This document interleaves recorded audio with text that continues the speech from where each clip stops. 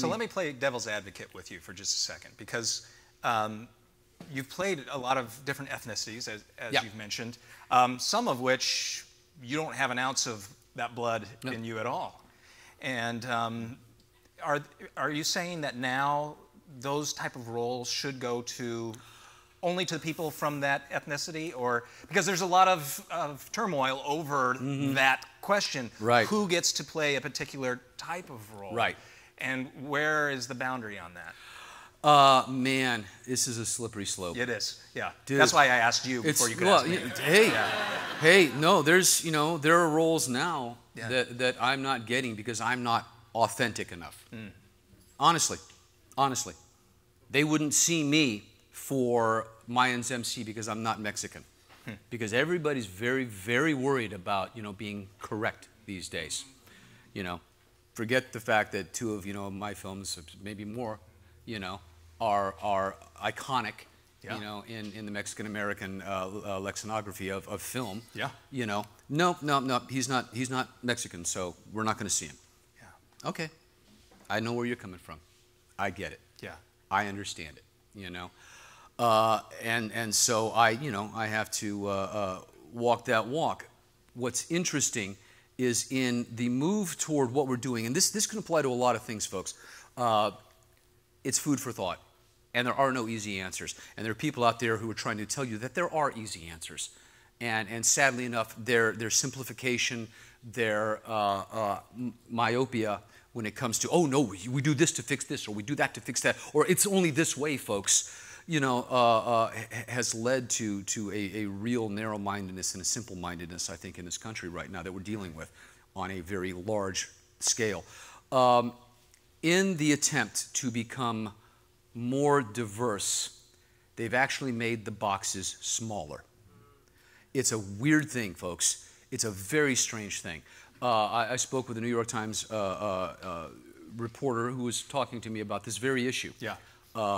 And about a role that I didn't get because I wasn't Indian enough, Native American enough, and might have been the better actor, but there was an opportunity for somebody else. And once again, if it goes to somebody that I respect, I really have no problem with that. It's like, okay, win some, lose some. But they are so focused on not doing the wrong thing these days that it's like, okay, instead of casting an Asian actor, they're going, well, no, they have to be Korean.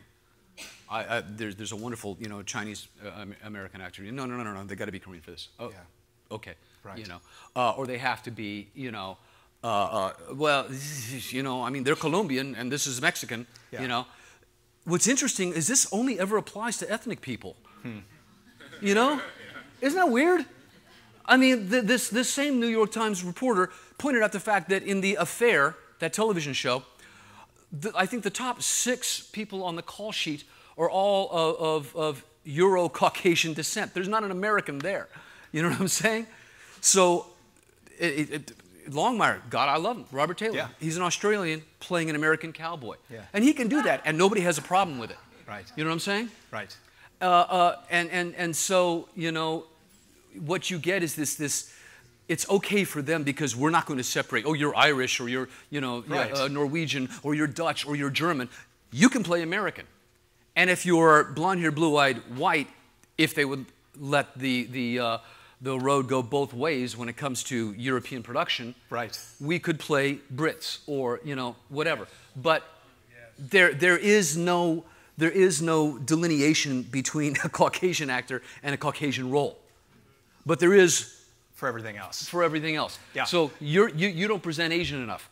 Or you're not black enough. My friend Gina Rodriguez has been accused of not being Latina enough. And it's like, whoa! Now you folks are losing your freaking minds. Settle down, And so I go back to something that I was a proponent of in the beginning of my career.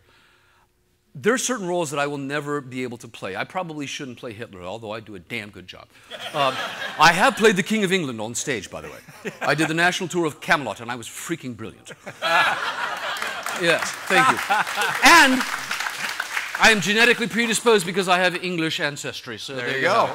All right. But way back in the day, there are certain roles. I'm never going to play Mandela. I'm never going to play JFK. That's great. That's, you know what? That's the way it should be. You know, but in America today, can I play a mayor? Can I play a chief of police? Can I play a head of surgery? Could I play the vice president or the president? There is no role or category that any one of us should not be able to play, because it exists in nature, folks. You know, it's out there. And so my fight has always been, yes, there will be those specific roles that should be fulfilled by somebody who is physically right for it. Physically right for it.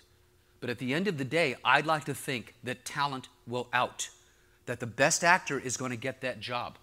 And so every time I'm behind the camera, I go, this role, open it up. Open it up. I'm not going to say bring me African American or bring me Asian American or bring me actors. I want let somebody win this freaking role. Let them win it. You know, be an actor with a capital A, and not necessarily a hyphenate.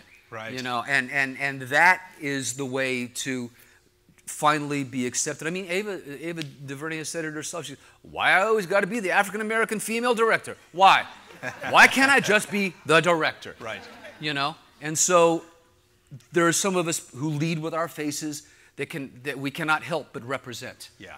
And every time I've been able to do that, whether it's, you know, the Cheyenne people in Longmire, I traveled up. I did Blessing with the Elders. I did Sweat.